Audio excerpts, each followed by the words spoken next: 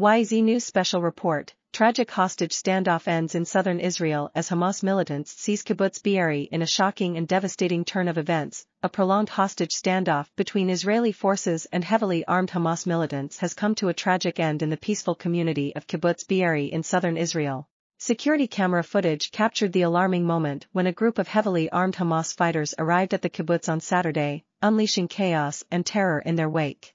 Yzee News remains committed to providing comprehensive coverage of this heartbreaking event, offering condolences to the families of the victims and standing in solidarity with the people of Israel during this difficult time.